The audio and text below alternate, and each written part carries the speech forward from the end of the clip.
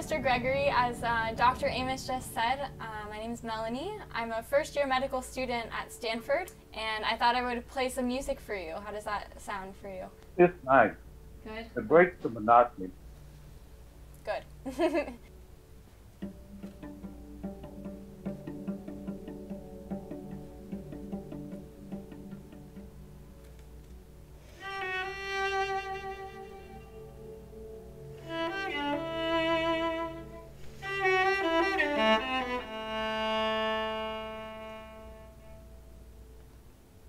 I've noticed the things that make me a good musician, for example, are things that directly relate to how I might interact with patients or approach how I study medicine.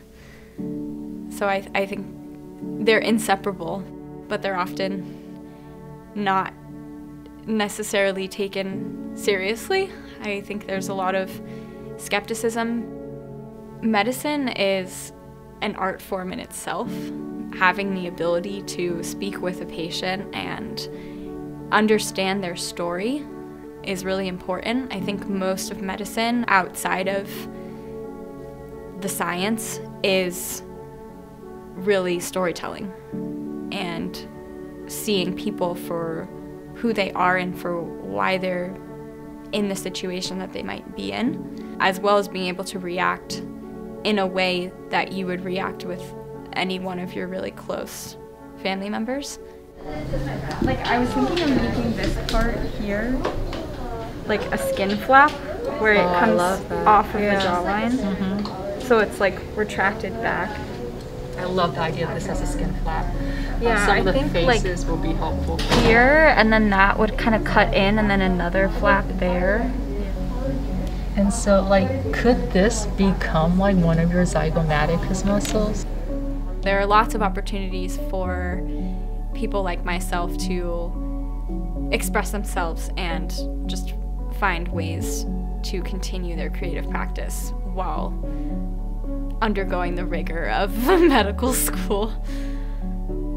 I can envision a lot of different paths that would provide me with that fulfillment and that creative outlet, as well as opportunity to care for patients, which is also why I chose Stanford, because they encourage you to do that. My grandmother was a music historian, a harpist, and a pianist. I would bring my cello to her house starting at age 8 and continuing and just sharing what I was learning and playing for her. So it was a really meaningful part of our relationship that we had together. And she ended up passing away a few years ago from complications from Parkinson's, and I started becoming more interested in medicine as a field. I've seen how important the arts are in caring for other people as well, whether it's listening to music, doing artwork, visual artwork, playing an instrument yourself. There are so many incredible effects that it can have on decreasing anxiety and pain. When the pandemic first started, I was sent a New York Times article by one of my professors at Brown. It was an article about a virtual concert program where musicians were playing live Zoom concerts for critically ill patients in the hospital.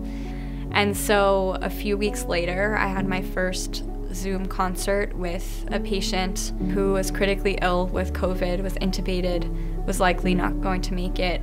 And I just remember hearing silence and knowing that this person on the other end of the line was there, but wasn't able to respond. And it was a really heavy moment for me. You see people in their most intimate moments for 20, 30 minutes and share something that's so personal that you're playing from your bedroom, that they're seeing your life, and then you just click the red button and often never see them again. It's a really interesting emotional experience, but incredibly rewarding.